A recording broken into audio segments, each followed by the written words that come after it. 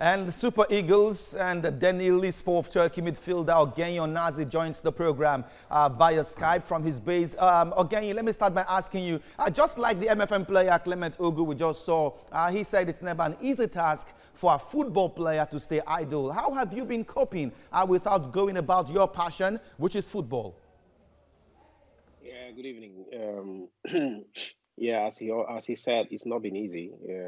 Doing what you've been doing every day. We go for trainings every day and go for matches weekends, depending on when the match is scheduled. And for now, we are home. It's really strange for us, and of course, anyone who is working every day, staying at home is going to be very difficult. In as much as we try to do the exercises we do, but it's not enough because we need to do training collectively as a team, and it has affected a lot in the world, as you all know. And we are just praying that it gets better, and so everybody goes back to their work. All right. Well, for your family and loved ones, it is an opportunity to spend more time with you. I mean, what has been their reaction? Well, unfortunately, the day I was supposed to take my flight to Nigeria, that was the day the band, I think they closed the borders for us to travel. And as you can see, I'm all by myself here. It's not been easy. My family is in Nigeria, and I miss them a lot. It's an opportunity for me to stay with my family, stay with my kids and close loved ones. But then there's nothing we can do. This is a crisis that is affecting the whole world, and we have to comply to all the rules and regulations. And what have you been doing about your fitness ahead of a possible restart of football? Well, it's going to be difficult at this point. We should just be honest to ourselves. We cannot train adequately on our own every day by ourselves, in as much as when we train as a team, we train correctly and we try to do things well. But the little fitness we're doing is okay for our own health and for our own fitness as well. We will do the best we can, but mentally, I don't think anyone is really 100% okay because, first of all, you need to think about the virus as a whole, think about the league, if it's going to be stopped or it's going to continue or it's going to be cancelled.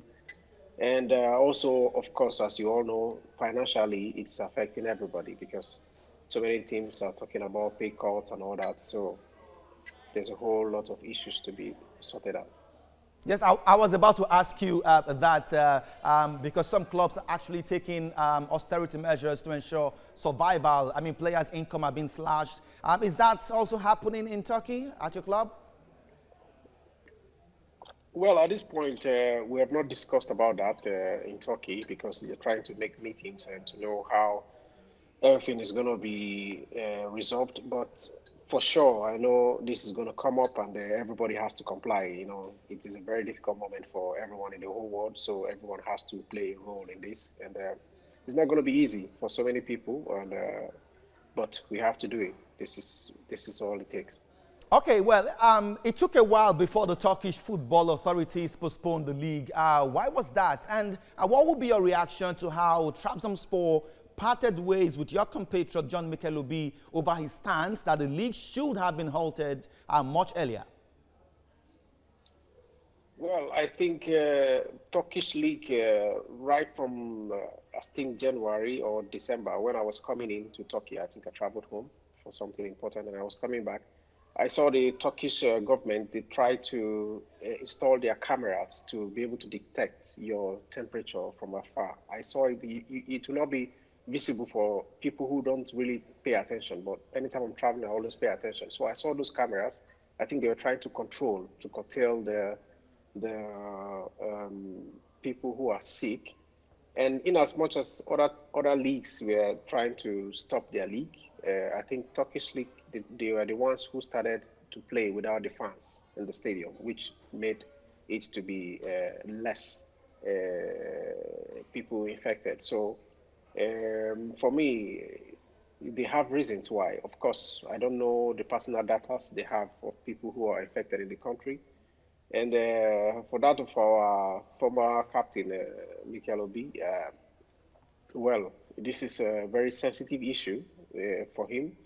to make such kind of a statement, and maybe the president of Trabzonspor didn't take it lightly with him, and of course, somebody who of that kind of caliber, you know, he's somebody who everybody respects, and when he makes such kind of a statement, I don't know, you know, the choice of words, maybe the choice of words he used was not really appropriate for them, and so for them to take such decision is that is their own issues, but. For me, of course, I have nothing to say. This is our job. We have to do what we need to do. We are Absolutely. contracted to the clubs. We are contracted to the clubs. So we need to really be careful in any kind of statement we need to make. Of course, we know health is more important, but at least there are other important ways to be able to handle this matter. Okay. All right, before I let you go, Ogeyi Onazi, you've not been in the Super Eagles squad for a couple of months now.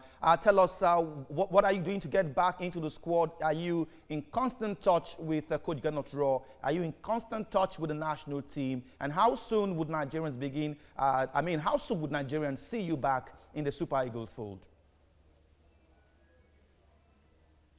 Well, I was, as you all know, I was injured for a year. I was out, and throughout this year, when I came back, I'm trying to put myself into fitness, and I've been doing everything I can to put myself into my fit, and I've done that. I've started playing 100%. The last game I played 90 minutes, and everything is going well. I don't really have a lot of conversations with every other coaches I play with. I don't have much conversations with them. The most important thing is for me to keep myself fit and get ready. Anytime I've been called up, I will go and represent my country. Of course, this is what I love to do most. We have always been doing our best for our country, and as far as we can still play football, there's every possibility for us to make our country proud. And so I'm ready for any call-up. Absolutely. Many thanks to you, Ogeyi Onazi, Super Eagles midfielder and player of Denilispor of Turkey. Thanks for speaking with us live on the program from Turkey.